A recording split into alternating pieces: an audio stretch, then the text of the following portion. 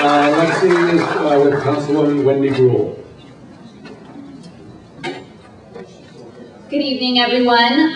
First of all, I want to tell you about a couple of events coming up in our district. On September 28th, we are going to be hosting a Valley Community Fair along with Assembly Member Paul Krikorian's office. This will be at Grant High School from 1 to 6 p.m. There are going to be city and state agencies and organizations there with information and ways to get involved. There's also going to be entertainment, refreshments, pet adoption, all sorts of things. So it should be a fun afternoon to come out and see what resources are available. Also, we have our annual Child Health and Safety Fair coming up. That's on October 11th at Valley Plaza Park.